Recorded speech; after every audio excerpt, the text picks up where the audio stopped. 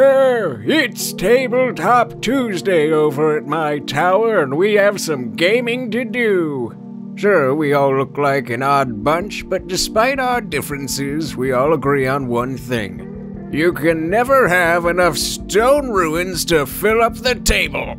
Oh God, oh help.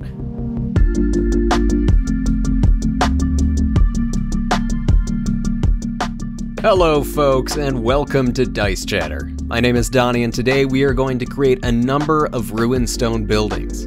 For some reason, going through my terrain pile, I am missing these absolute staples for the tabletop. I figured why not build some that just about any novice crafter can create. So enough of this introduction, let's jump right into the build. Of course, right off the bat, you need to gather up some supplies. A good cutting mat, I use a Proxxon for all my foam cutting. Foam, of course, lots of it. Various glues, glue gun, a knife, and you always need the crafter. Oh, you dingus. With a Proxxon, the foam cutting process is pretty simple. Obviously, it just takes a little bit of time. The goal here is to create so many foam bricks that I can place each one down individually on each stone ruin. I decided to try out 3 brick sizes. They should pop up on the screen now. I feel with this variation of sizes we can get a good looking shambled and personal touch for each ruin we create. Also, once you have cut up a number of bricks, throw them in a container filled with rocks and stones, shake it about, and you will get some nice variation between each individual brick as well. For the main base or structure of each ruin, I just use some 1-inch thick insulation foam and make sure to give it some pizzazz as well as a smooth edge or two.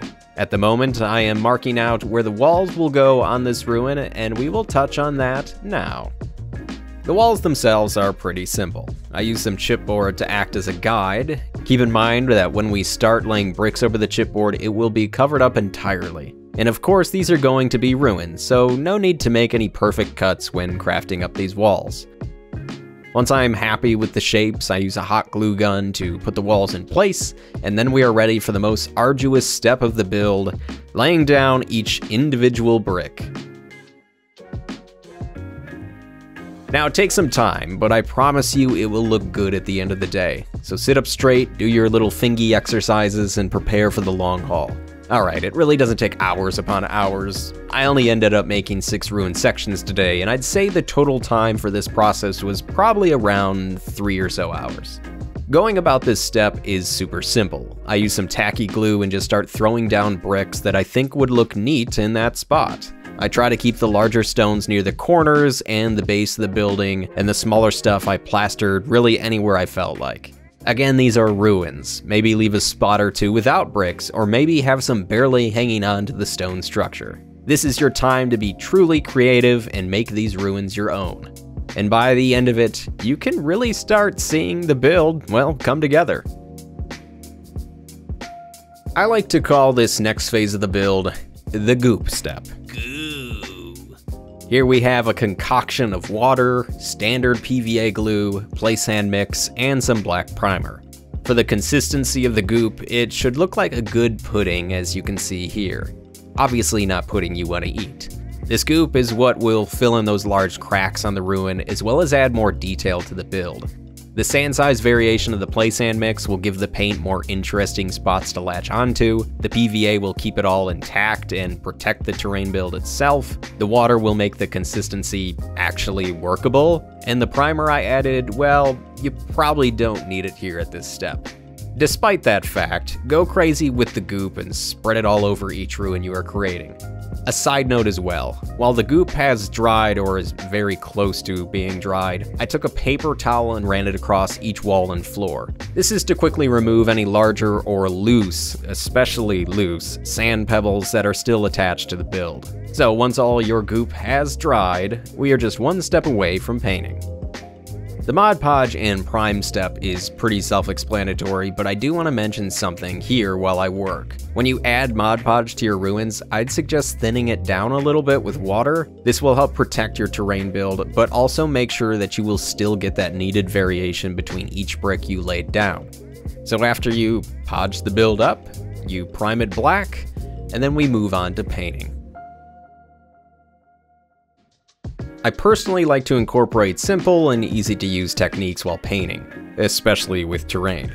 Mostly everything you see me do here will be dry brushing with a touch of washing over some spots of the build. I wanted to keep my stones gray with various other colors splashed in, and I also wanted the sections of rubble to be more earthy colored.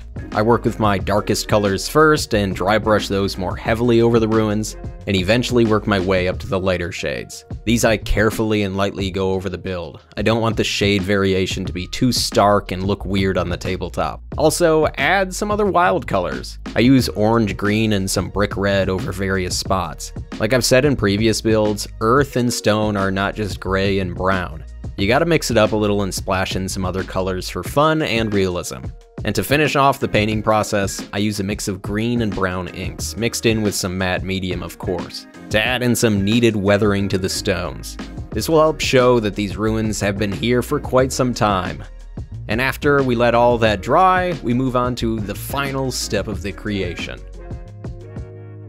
Now, I generally don't like to flock my terrain builds because I like each piece to be usable in any gaming environment, whether it be a lush forest or a frozen tundra, but I wanted to spice these ruins up. Similar to the goop we created a few steps ago, I did the same thing with some clump foliage from Woodland Scenics, green tea leaves straight from the bag, water, and PVA glue. The dry ingredients I threw in a little coffee bean blender to really chop them down, and then you mix it in with all your wet ingredients. Then you have to take this new green goop and shove it all around the ruins. Also, be sure to add in some varying grass tufts in the cracks and crevices of the build, and at this point, I would call this creation complete.